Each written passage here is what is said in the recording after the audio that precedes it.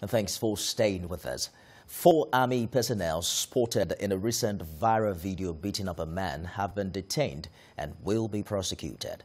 This was revealed by the Chief of Civil Military Affairs of the Army, Major General Hamza Bature, during the 12th edition of social media seminar put together by the Nigerian Army to provide awareness on cyber security. TV News Meji attended the seminar in Asaba. This seminar is also much in line with the civil military cooperation drive of the Nigerian Army aimed towards bridging the gap between the civil populace and the Nigerian Army, thereby portraying the Nigerian Army in a positive perspective.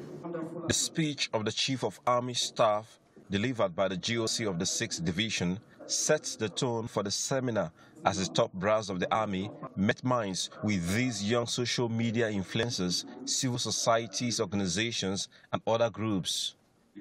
Lectures were on the role of the Army, Army civil relations, and fake news, which the guest lecturer says featured prominently in the recent Lekki shooting due to poor handling of information.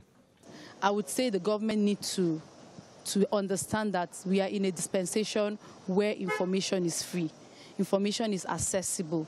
So when they refuse to give us the information that they have, we can, as citizens, can fill it up with whatever we hear. And that is what happened at the Lekki shooting. I believe that breaching information gap is bringing information, the right information, to the doorstep of our people. And in doing that, we also ensure that they get the right information. Government at all levels also need to create more platforms of interaction between the government and the governed. Nigerian Army cannot be enemy to Nigerians because you can't be enemy to your own people you serve. So that is the true picture of it. Nigerian Army is not an opposition party. It belongs to Nigerians.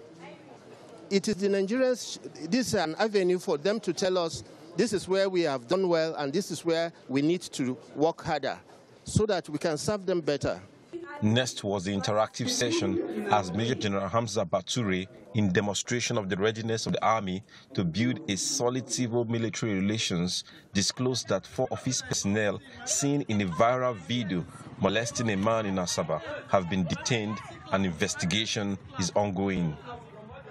After breaking into syndicate groups, the participants came up with some valid suggestions on how the Army can engender better relations with the civil populace.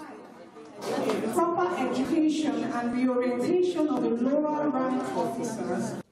This engagement by the Army, which started in 2018, has gone a long way in narrowing the gap between the civil populace and the Nigerian Army. Ikenna Amechi, TVC News, Asaba.